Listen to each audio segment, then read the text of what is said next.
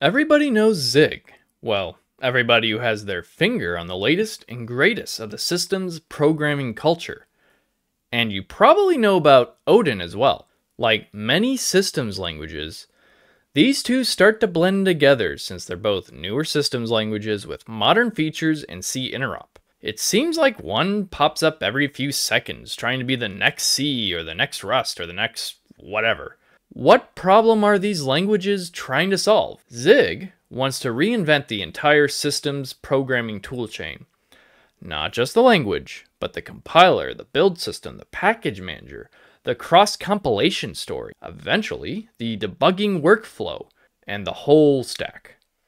Zig's goal is to become the clean, predictable foundation for the next 30 years of low-level development. Odin, meanwhile, has a much narrower, but also much more opinionated mission. It aims to be a language that system programmers genuinely enjoy using. A language that feels handcrafted, minimalistic, expressive, and intentionally designed instead of grown through decades of accidental complexity. And the more you dig into both languages, the clearer those differences become. Subscribe and watch the full video at the link below.